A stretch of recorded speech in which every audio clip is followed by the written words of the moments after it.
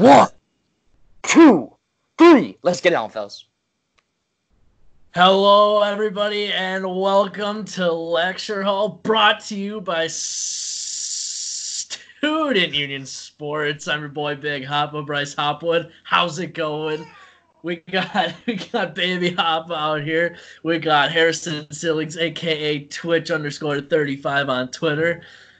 We're back, week 2, technical difficulties, so you're going to see this tomorrow. You know, a little technology isn't always what it's cracked up to be.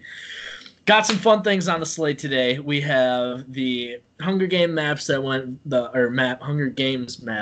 viral on Twitter. We have COVID-19's lasting effect on sports. The NCAA Player of the Year debate between Obi Toppin, who won the award, and Luka Garza. This is going to be a big shout-out to Luke Myers again, big takes. And the 2020 Olympics being postponed. It's been 7 days since I've seen you, sir. How have you been? You know, I've been good. I think it's day 12 of quarantine. Haven't quite lost my mind yet, but I'm slowly getting there. Actually, I wouldn't even say slowly getting there. It's rapidly approaching. So hopefully we can get out of this sooner rather than later, or by maybe next podcast, I'm going to look like the Geico caveman sitting here itching like I'm coked out or something. Luckily, your boy is considered essential working in telecom, so you'd think we'd have no technical issues, but I only deal with selling phones, so I don't know what to tell you. As far as myself, it's pretty crazy seeing your daily commute just get 5 minutes shaved off from the whole thing. Like I said, Wisconsin fan, live in Wisconsin. Don't let the Miami jersey fool you. It's a Brewer hat. Brewer hat. We got the Ryan Braun jersey with opening day, would-be opening day starting tomorrow. But yeah, my commute's gone down by 5 minutes. We have a safer or like a stay in place or safer at home order. So like I said, I'm telecom. Is my technical job. So I actually have like a letter that I have to keep in my car for driving around so that I don't get either a $250 fine or a misdemeanor charged against me. Jeez. Yeah, so it's pretty crazy. But let's jump right in. I'm pretty hyped about this Hunger Games map. We were talking and going and talking.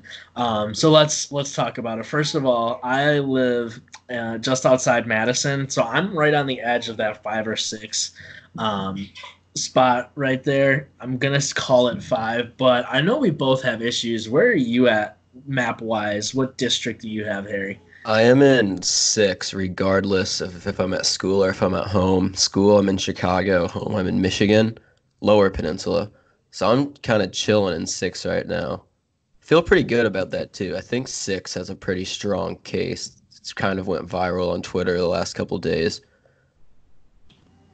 Yeah.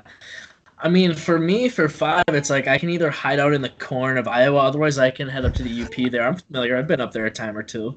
Head up towards Superior, Wisconsin, and get up into the UP. We'll be just all right, you know? Pretty isolated. Pretty isolated for the most part, yeah. But, so I don't know. I'm worried a little bit. I don't know. I mean, the other thing is, like, I got way up north, but we do have a stretch of water, and I know there's some islands up there, so you know I could see us having, you know, an okay time, me and my family trying to figure it out. That's the thing. The 6 and 5 up at the UP, no one's there. Like, I don't even think like the UP people in either like section here would even have to fight. They just sit up there, they drink beer, they hang out at the local bar. If you're on the Wisconsin side, you're probably snacking on some cheese curds. If you're on the Michigan side, you're probably not doing much of anything. Well, you know, so the thing here is, like, too, with the UP, like, at least us being close together, like, where it kind of stinks is, like, the other thing that it doesn't account for is, like, roads. Like, the road that I would have to take to get up there, I'd have to drive, like, 2 hours, like, northwest and then the rest straight up, which I wish they could see like the interstate system or highway systems for each state with the map, but you know, just to see how you'd travel. But that being said, like, I don't know if like like with the Hunger Games, they just elected people to like go fight in the Capitol in a dome. So it's like I don't know that everybody's not taking it like true to Hunger Games, where like Yeah. people are like, oh, like 10v7 and like going in between. Like, no, we actually just all go to the Capitol and try to like two random people just get elected and go try to obliterate each other. So it's kind of interesting that Twitter's taking that look on it. I don't know that everybody's like the most educated on Hunger Games, but whatever. I think it's just a better narrative if you're assuming this is last district standing, everyone v everyone just going to town. It's just more entertaining to talk about that way. Yeah, definitely. Well, and like we were talking about, like when you look at like section or section 10. Oh, big Red Sox guy. Shout out Jared Carrabis. What up? Section 10 in the building. Let's go. Yeah, so like you have the 10th district, like no people, and then we were talking about how like the 11th district has like almost like you have. Like I said, I'm pretty sure Nashville falls in there. You have Atlanta. You have every major city in Texas. Like population-wise, like they're just not like fair either. I mean, obviously there's 350 million people or whatever in the United States, so like, I mean, it's every man for himself, anyways. Like you said, if we're just looking at it, but like, I mean, that's a lot of fucking Oklahoma City. That's a lot of people. So yes, I don't know. That's a fair map. Yeah, like what are these called? District 11 needs to be just cut in half, like where the 9 kind of dips down and then like straight down to cut off part of 4 there. Like it just needs to be basically like Texas, that top half of Louisiana. What is that? Arkansas, maybe. I'm gonna test my geography. That bottom corner of New Mexico and then Oklahoma. Like that's section 11. Throw in. You're talking geography with the 7th grade geography B champion for the Mount Horror middle school. So I can talk geography all day long, baby. Yeah, but then throw section 12 in, and that which would be the east which is like there's no section 11. I don't know. I guess like you got probably Baltimore and DC, but like there's like nobody there. Atlanta, like in 12. Oh, 12. Yeah, Atlanta would be. Yeah, would Atlanta be in there? Oh, there already is a 12. Oops, make that 14. I'm kidding. That the once we cut 11 in half, make that 14. Yeah. 11 okay. I see what you're saying. I had no clue where you headed. But yeah, 12 cut off my map. Well, and then like we were talking too about like Alaska and Hawaii just don't have a color. So are they fine? Are they not? Yeah, they don't count. In this? There's not enough people there anyways, and I don't think. Well, the Alaskan people could probably last a while, but they go to Russia. You just can't get to them. You can't get to them. So it's either they're moving to the mainland, or they're just out of this, and we give them to Canada. Which honestly, the Alaskans are going to be survival experts. I'm just chiming in real quick. That's a great point there, Harrison. They're just going to wait it out. But then you got to think about, you guys mentioned it, but for the rich rednecks down on the coastline, you got to be careful about them because they're like 11 in the sense that they have the guns, but they've probably got a little more brains about them, and they've got the heavy-duty equipment. So they have the ability to cut off the exports of the whole Southeast and kind of kill 11 tactically. So keep that in mind. But that's my take on it. And then you look at 6 and 9. Nice. Have you ever been to Indiana or Kentucky? Everyone's on meth there. They're basically superheroes. Plus, there's plenty of guns between Indiana and Kentucky. So you have a bunch of messed up redneck superheroes with guns. That's an army that you don't want to mess with. Yeah, I did see one guy on Twitter was like, they have Chicago, Gary, Indiana, and like some other, or like, I think it was like Columbus or something like that in there. And 6 has Cincinnati, Indianapolis, Chicago, Gary, Detroit, Flint, Grand Rapids, Columbus, Cleveland. Oh yeah, you know how hard Grand Rapids is. Just throwing out some cities. They have all. I'm not gonna say it, but You could get us in trouble. I didn't say anything. We were worried about you getting us in trouble, and here I go. They could fight. District 6 could fight. District 9 is just full of meth, so I don't know. I think 9 has a really good chance. 1, 2, 3, 10, 7, forget about it. They're out. 11, Well, solid case. Yeah. 1 for sure. I mean, it's basically important part of California. Well, like Liam said, though, if 4 can cut off like supplies from 11, and hypothetically we cut 11 in half and put a District 14 in there, you just have to think that once 11 starts getting farther like northeast, they're not going to make it through the cold. No chance. No chance. If we're doing this in like early February, no chance.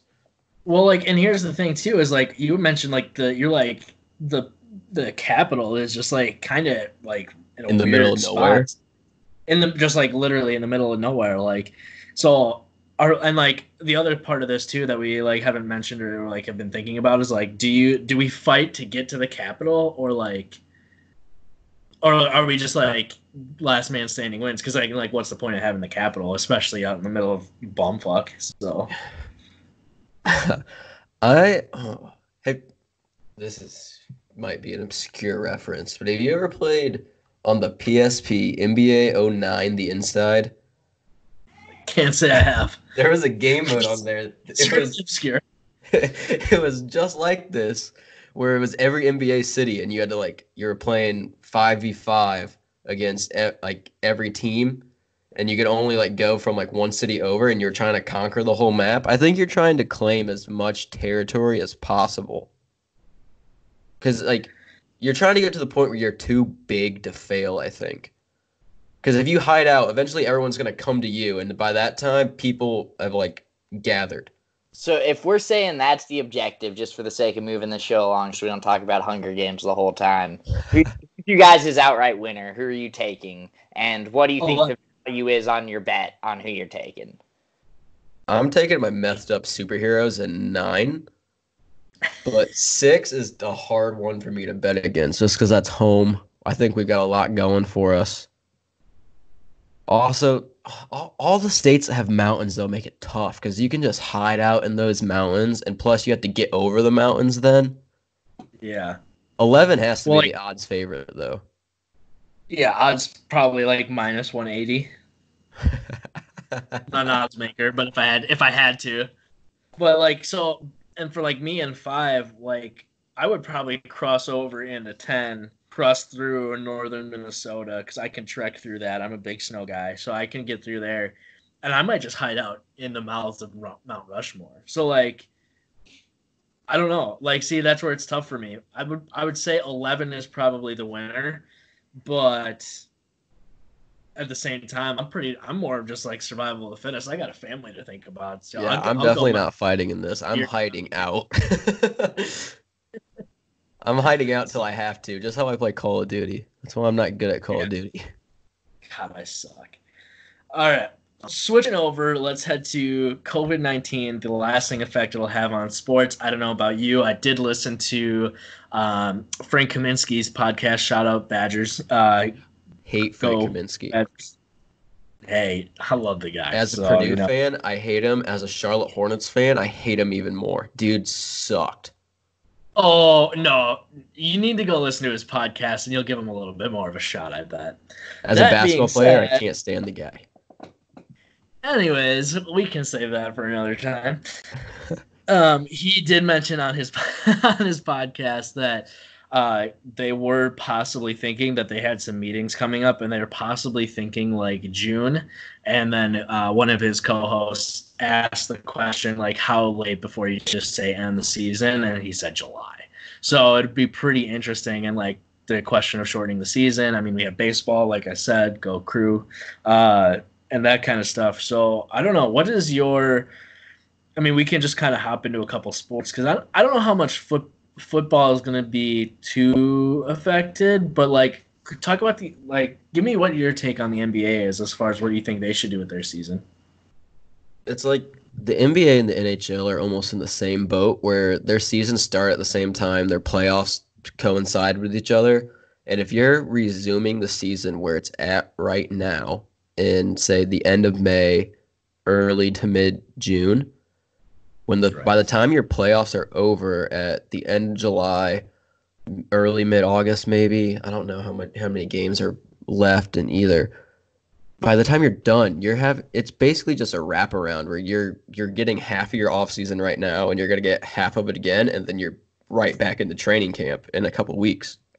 It's just in terms of like how their bodies hold up. If that's the route things go, next year is going to be. We're gonna see some piss poor performances next year in the NHL and NBA. I think if that's the route things go, just because. Guys are going to get tired. They're going to be so exhausted come playoffs next year just because they don't get that full extended rest. They're getting half of it going back the playoffs, the most grueling part of their season, and then back to training camp in just like 4 or 5 weeks afterwards. Yeah, I don't know. I'm a big hockey guy. Go Maple Leafs. Come on. What? Bruins all day.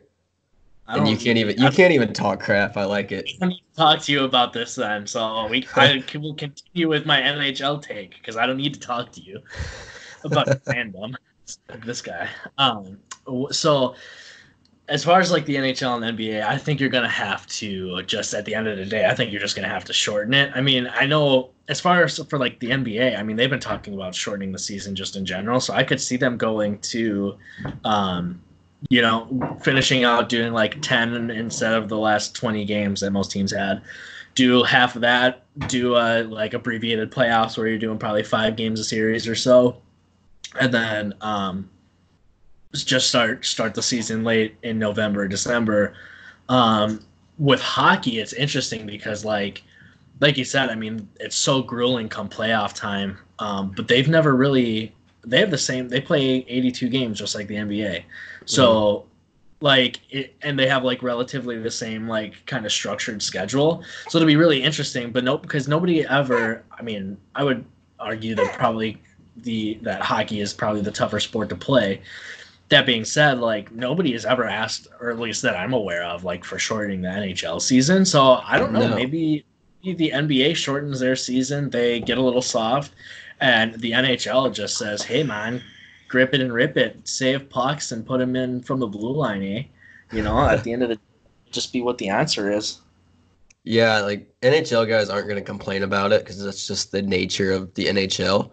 But come next year's playoffs, assuming that everything goes how we just said it's going to, oh my gosh, they're going to be dead. Next offseason is going to be first ballot Hall of Fame offseason for these guys. Yeah, I mean, I could see a situation too where maybe for hockey, maybe you start a week or two later in the season, start training camp a week or two later, and then go make the All-Star break like 10 days to a week or to 2 weeks or like a little bit longer than normal, maybe 2.5 weeks or so, and then get back into the schedule and just bump it back a couple weeks where the NBA is talking about like a full month. I mean, and obviously we don't know. Like I said, I have no clue. Like my job could get shut down. We as far as right now for the state of Wisconsin, our order is in place until April 24th. So I mean, you have to think about like does that account for like the Milwaukee Brewers and Milwaukee Bucks where they wouldn't be able to play until the 24th, but then maybe the NBA decides that the best option for them is to go no fans and only essential staff, and now they're playing on April 30th, but our order gets extended to May 20 or the end of May 24th would be another month date. So it's really interesting, and like for baseball, I mean, are they going to try to play 162? People have been asking for a shorter season there, but it doesn't seem like they really care about that. They just want to shorten the games rather than the season. Mm-hmm. Yeah, baseball, they're saying June start, World Series in November on neutral sites, just because how cold it could get. Say you're playing in Boston or in the Bronx or the Mets or even like Wrigley in November is going to be brutal. So I think they're talking about playing in like Miami or even probably LA, Dodger Stadium maybe. Yeah. Which I don't like that at all. Neutral site World Series games. I mean, at the same time, it's like, I mean, what other option do you have? Though it's like, I mean, obviously you could. I mean, there's also a situation in a scenario where the favorite coming out of the NL is the Dodgers anyway. So like, then do you have to make a neutral site, or are you just gonna let them be the home team if they get it, and then make somebody else play their home games in Texas or in or in Miami or whatever? So like, I don't know. I mean, that's just got to be figured out. And obviously, like, that's just a crazy situation. We were actually at the UW hospital today for my girlfriend, and it was just an insane scene. She had to go through like, this is an appointment we've had set up for a while, and she had to go. Nothing too worrisome, but nothing with COVID-19 or anything like that, but. Had to go through like 3 checkpoints. I mean, people in face shields and like long medical smocks and that kind of stuff. So I think we got a full taste of it today, and we're pretty terrified. So I mean, just anything can happen out of this. It's just the human mind wants answers, and at this point, we just don't have any. The doctors, the smartest people, we just don't have answers, and that's what we're all craving. So yeah, I don't know. It's definitely crazy. The world without sports is just a tough place to live. I think it definitely shows how important sports are, how important sports fandoms are. Just you never really realize how much that means to your life, even when you're an avid fan, until like it's totally gone.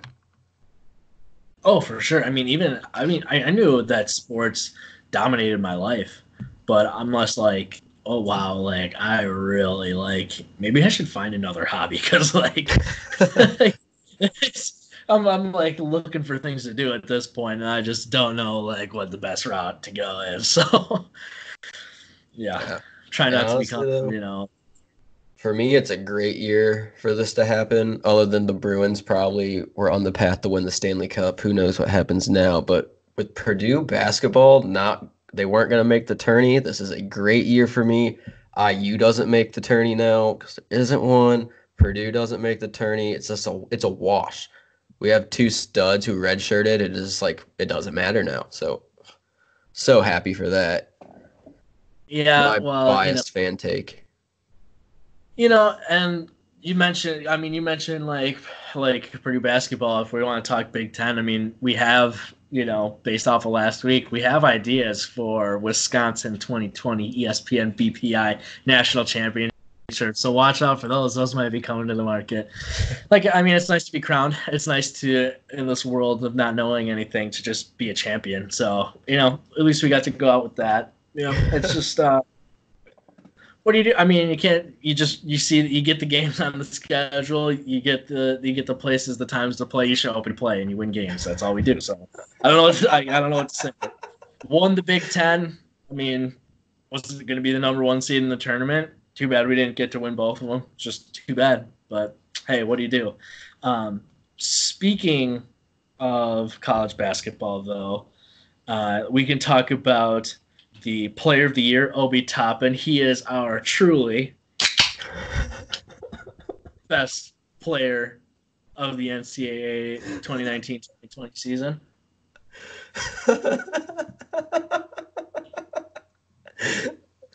Again,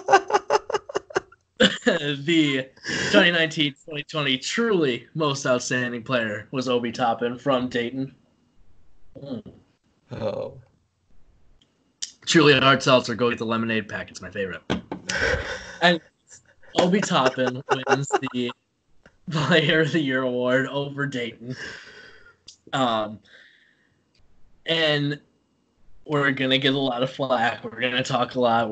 I've seen Iowa tweets because I have to follow Big Takes because he's a friend and he needs support when he can get it. That being said, stat wise, Luka was better and plays in the better conference, but Obi Toppin played on the better team. And that's just a fact at the end of the day, regardless of conference. Okay. If you put Iowa in, what are they, the A10? Is that where Correct. Dayton's at? Iowa's Correct. winning that conference 10 times out of 10. Not this year though. Like I don't know that If that's Iowa played a at thing. the A10 this year, they run the table. I don't know about that. Luka's I don't know putting if up- that's true. Luka's putting up almost 24 and 10 in the Big Ten. Put him in the A10, he might be putting up 35 and 15. Oh, that's a stretch and a half. He's not going to put up 11 more points. That team, I mean, granted, we don't have the conference championships to go up, but that team or that conference and the Big Ten could have ended up with very similar numbers as far as 20-win teams. Dayton did go 18-0 in the conference. I mean, second was Richmond at 14-4. They went 24-7 on the year, beat the Badgers. Like, I was early in the year when the Badgers weren't the Badgers quite yet, but like 29-2, your only losses being to a Colorado team that was the NCAA team, or it was going to be a tournament team, and that's a buzzer beater, and then a loss to Kansas that, I mean, in the, let's see, at the end of November in overtime. Like, I don't know, like, absolutely throttled Georgia. That team didn't quite end up being what we thought it was going to be. But, like, I don't know that you can, like, I don't know about just run away with it. Beat St. Mary's, who's probably going to be a tournament team or could be close.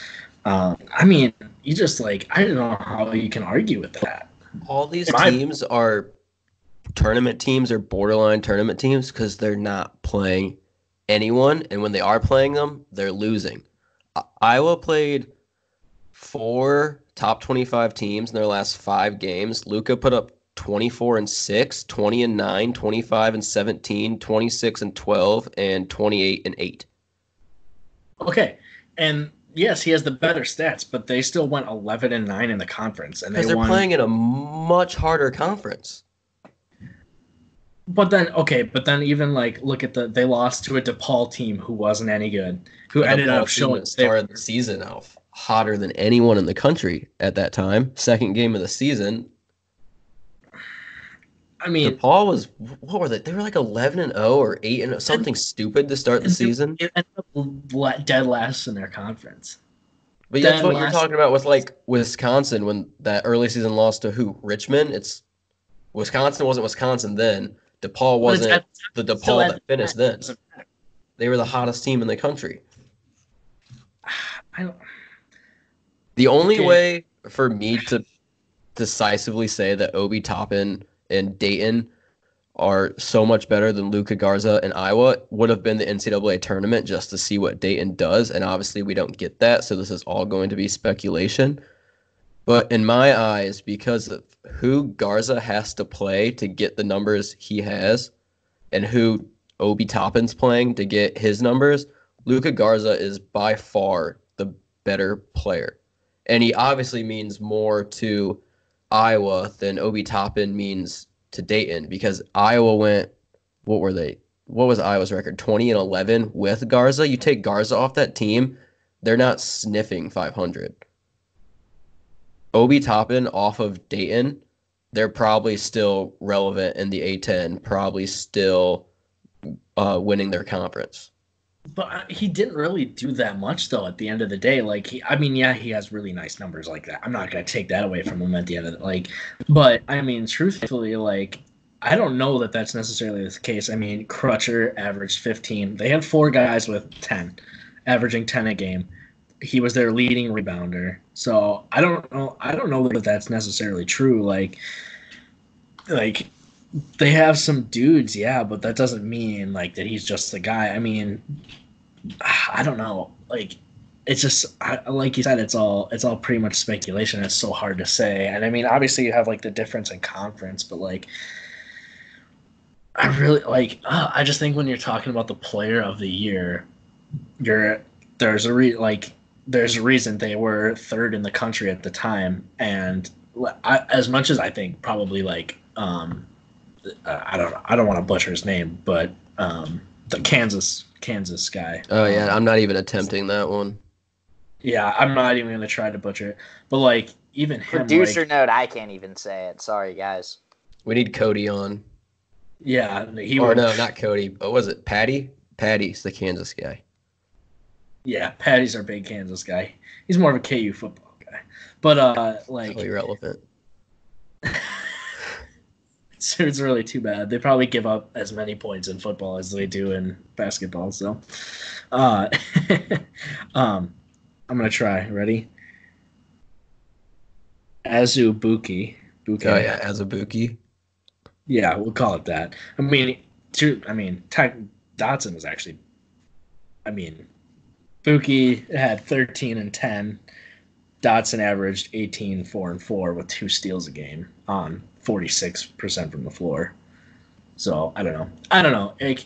It's just really too bad, like you said. I mean, the tournament would have been the deciding factor. I mean, you have to imagine though that like Dayton's the better team still, and they probably have an easier road to go further. I mean, I can pull up what Lenardi had.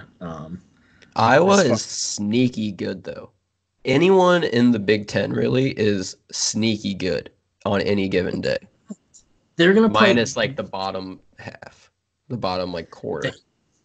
They were gonna per Lenardi's like matchups that he put out. Iowa as a 6 seed was gonna play 11 East Tennessee State.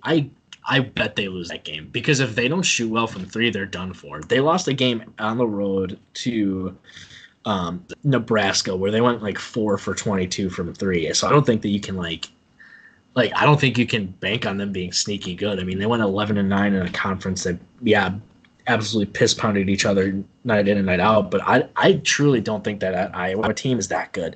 I mean, like I don't know how you can respectively I don't know. I don't know how you can.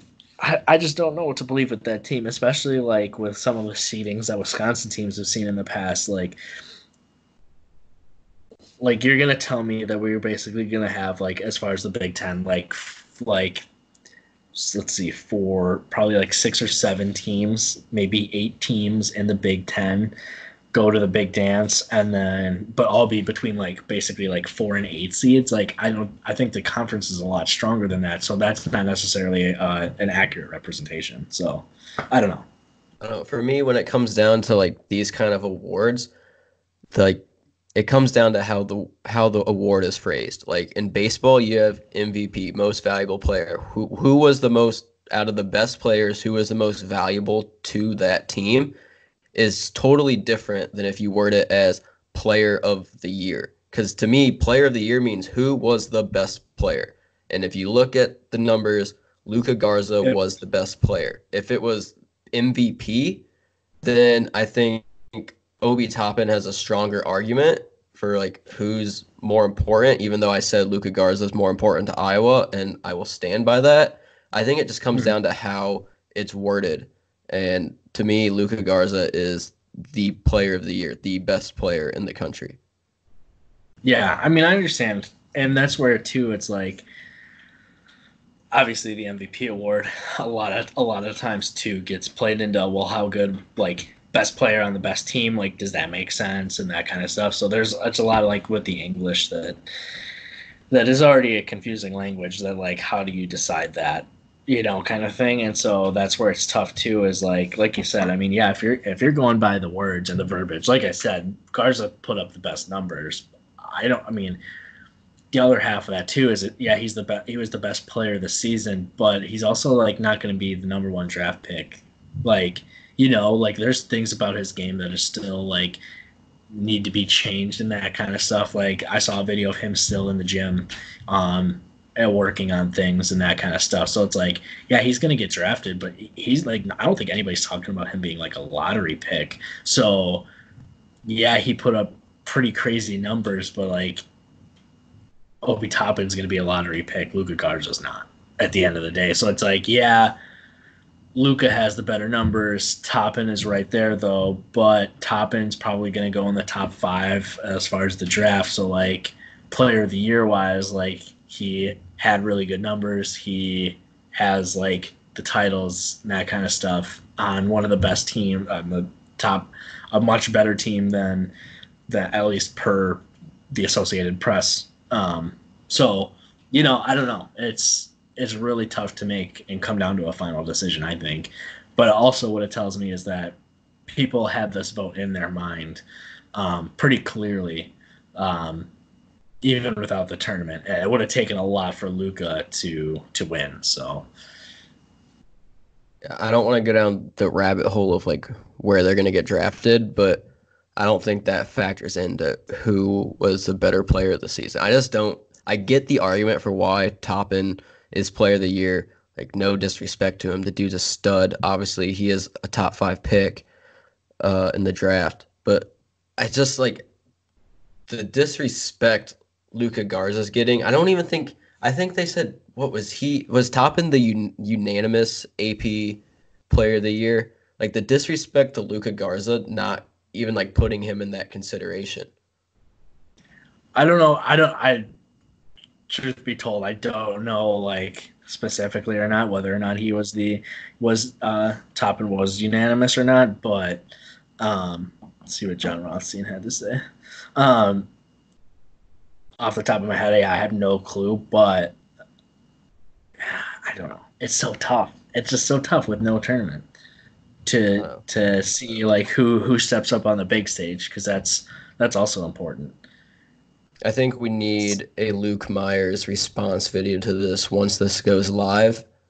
I think we've said everything that we could say, but I need to hear that crazy corn guy's take on this. He'll have a response whether we let him or whether we don't. He'll find a way to make a response. It might be on his own podcast, but hey, if he wants a war, oh, I'm here for it. I think this is the first time I've ever backed him on one of his takes. So, Luke, we'll team up on this one. I don't know if you should get too used to that, but I'll back you on this one. All right. So I'm not saying anything about specifically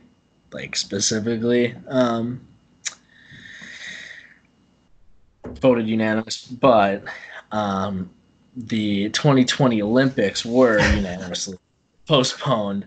So that really sucks, because I'm a huge Olympics guy. I'm more of a winter guy at the end of the day.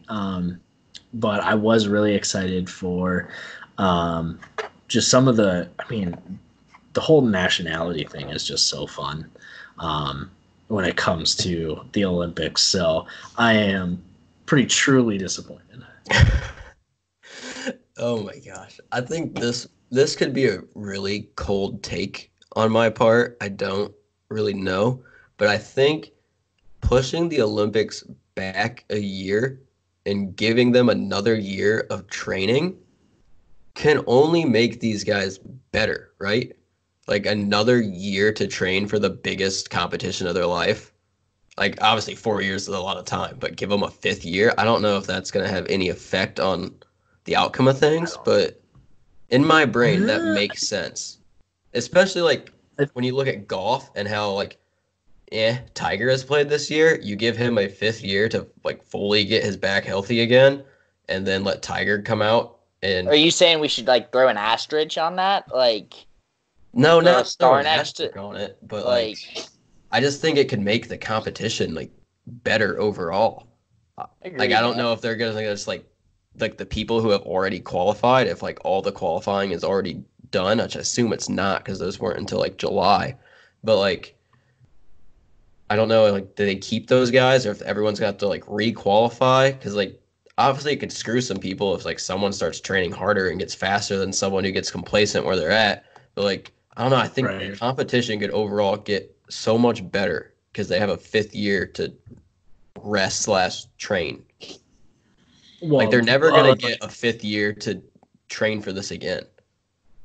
Well, like, that being said, is like, if you move back the Olympics, like you said, I mean, the competition between even people, like, their competition for spots on teams, and, like, that alone, like, can be a person's paycheck or, like, their big break. And, like, the people that have earned it to this point, like, I don't know, like, that would be pretty tough, especially because, I mean, now we've seen professional athletes have COVID-19 and that kind of stuff. And like, especially when you look at it on a global scale, I mean, like, I can't imagine like France or Spain or Italy would like, or I mean, I don't know about China. I mean, they got a pretty big population, but like, I don't know about their ability or if they even would want to send athletes. So like, obviously that might not.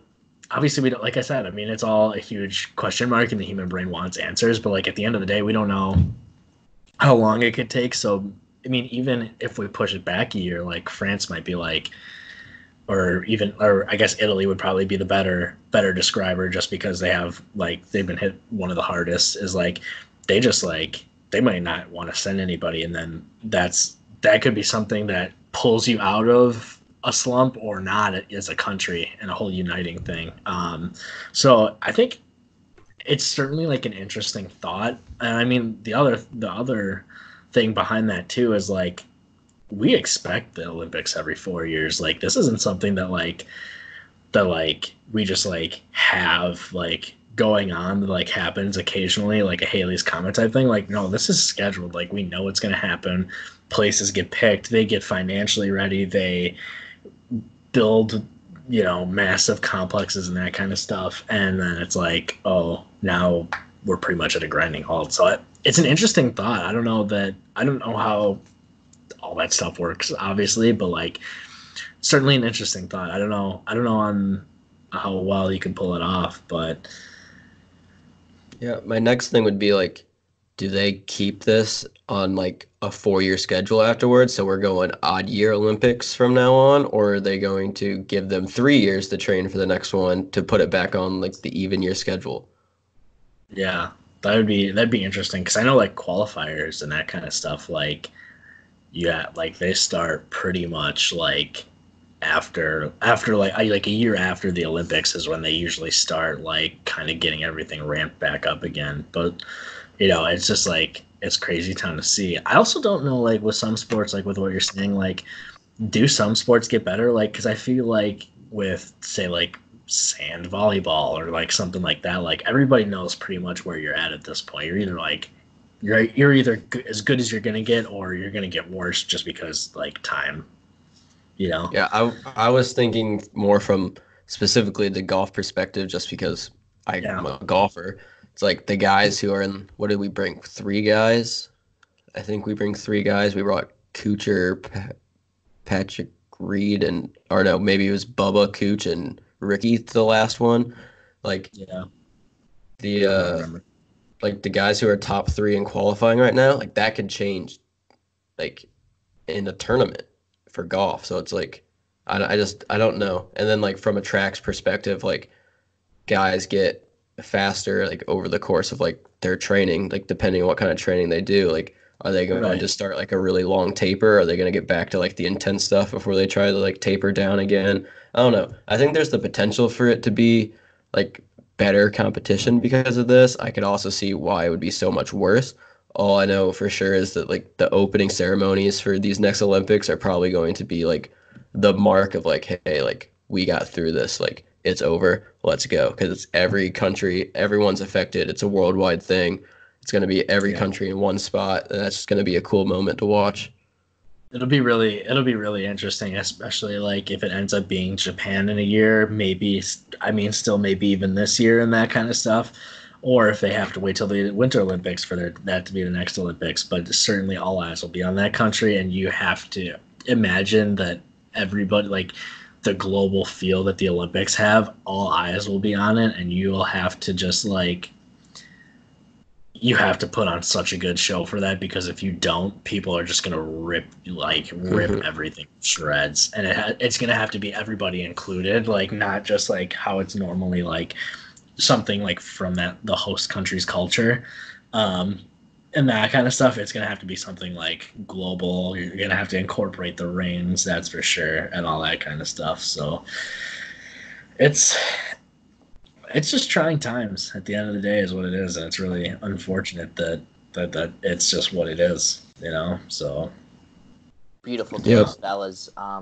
Wrap it up here in the next like 3 to 5 minutes. You can do it sooner if you want, later if you want, but we're getting to that point of like 50-minute range where it'll turn into a tough video. Sounds good. Yeah, let's just wrap it up. But yeah, so a lot of serious talk on this one. Hopefully next week we'll have some more updates. Hopefully have some hope, a glimmer. Otherwise, you can always hit me on the PlayStation. I'm playing MLB The Show 20, acting like everything is normal. Hit me. Download MLB Tap Sports Baseball 20. That one's I'm in on that too. I'm in on that too, Hoppa. You're fucked. I got you, dude. You're so done. I got a 5-star. Like, oh, dude, I'm loaded. So you're gonna have to watch out. Hit me big. You probably pay for like tokens and packs and stuff. I have a kid. I can't afford anything. So I'm out here grinding. Big Hoppa 32, come get me on MLB Tap Sports.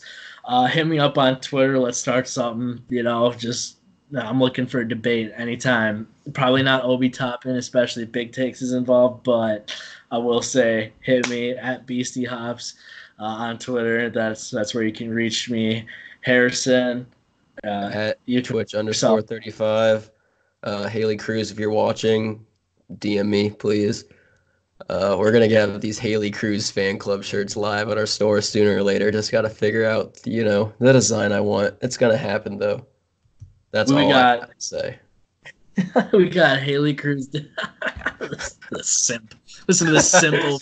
Big time simp. So we got Haley Cruz fan club shirts. We got Wisconsin 2020 BPI Natty Champs, hopefully coming out soon. A lot more, hopefully. We're just gonna see where this one goes. We're gonna keep the show, trying to roll it out every Wednesday. Again, this year's 2020 truly exceptional player goes to Dayton's Obi Toppin. Go get Truly at your store. Be safe out there. Truly Hard Seltzer. Yeah, that's all I got.